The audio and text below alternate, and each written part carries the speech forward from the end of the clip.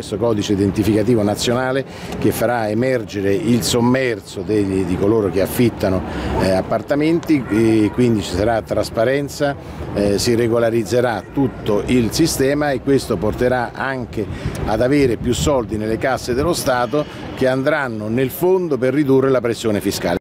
Entra nella manovra la proposta di Forza Italia per un codice identificativo nazionale per gli affitti brevi. Viene confermato l'aumento al 26% dell'aliquota dalla seconda alla quarta casa messa in affitto.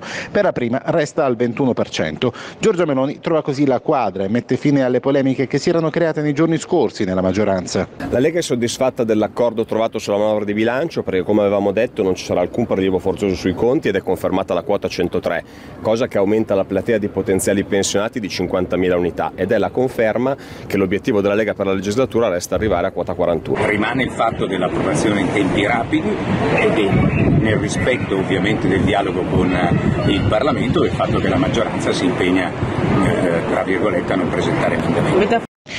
Dopo l'ok del Capo dello Stato, il testo approda ufficialmente prima al Senato, da dove partirà la discussione generale e i relativi emendamenti dell'opposizione, che giudica questa manovra inadatta alle reali esigenze del Paese.